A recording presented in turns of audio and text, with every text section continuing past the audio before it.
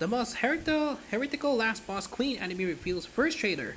The most heretical last boss queen from Villainous the Savior anime based on the light novel series by Tenchi and Susuno Soki is on the way to the small screen this July, and the first preview has officially arrived.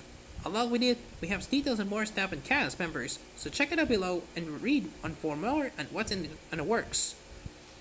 Joining the cast, we have Junya Enoki as Arthur, Gikoko Inoue Fresias, Queen Rosa, Toshiyuki Morikawa as Fresias, Queen Albert, and Koji Yosa as Gilbert.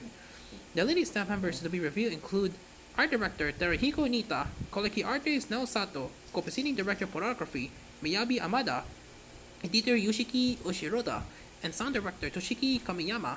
Nichion is in charge of music production alongside Mirika Music and Music Production Collaboration, and Tazuki Yoshioka is serving as animation producer.